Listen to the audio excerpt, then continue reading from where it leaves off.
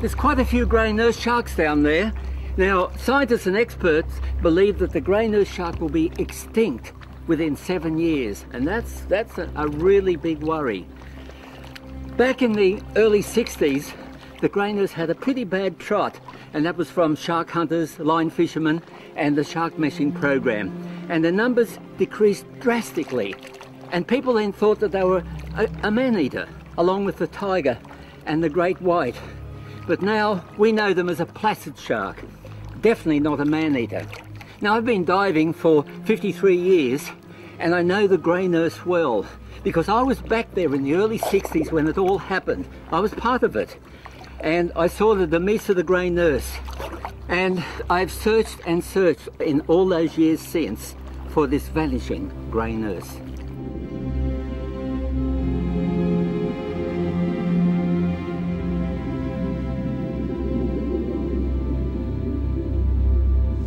Along the east coast of Australia, the greynurse sharks congregate in selected gutters.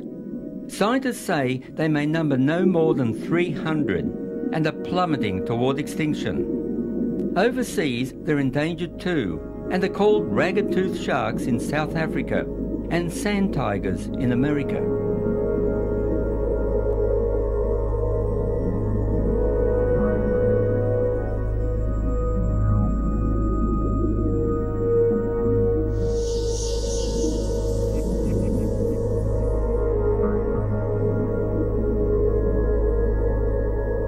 See that hook in its jaws?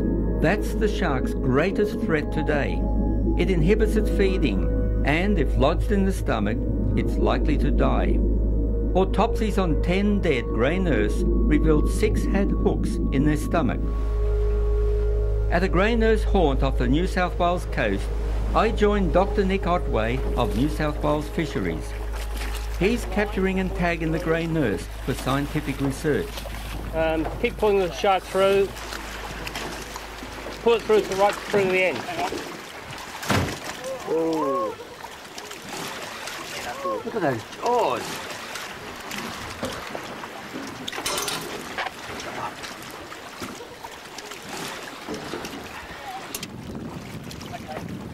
Okay, just give the drill a bit now. Yep.